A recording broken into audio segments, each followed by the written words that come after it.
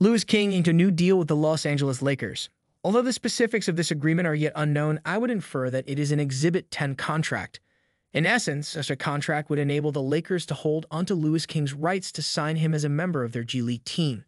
In addition, he would receive additional compensation for being on this Exhibit 10 contract. Louis King is a man with extensive G League basketball experience. He is a wing player with a respectable three-point shooting percentage.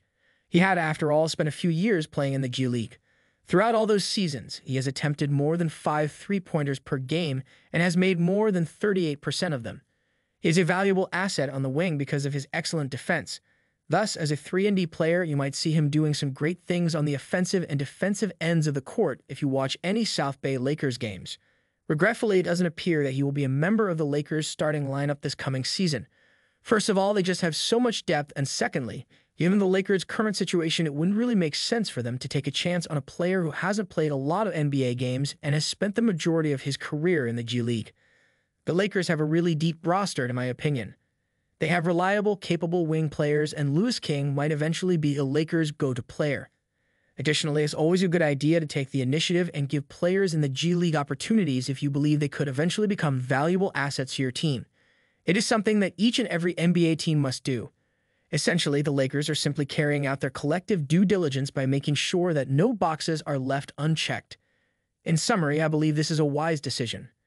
Teams frequently execute similar actions, signing players to training camp contracts before waiving them and adding them to their G League squad. Louis King will most likely be playing hoops there in the future season.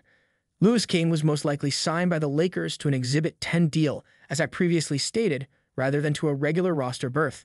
Having said that, there is still a position on the roster that is available for the Lakers to fill.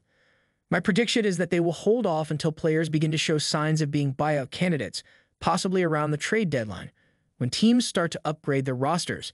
I believe the Lakers will stamp pat for the time being, but that's where I'd expect them to perhaps become involved in the competition for a 15th roster slot. They enter the season with a strong and deep roster, so adding a 15th player isn't really necessary at this time. The Lakers would likely do so later on.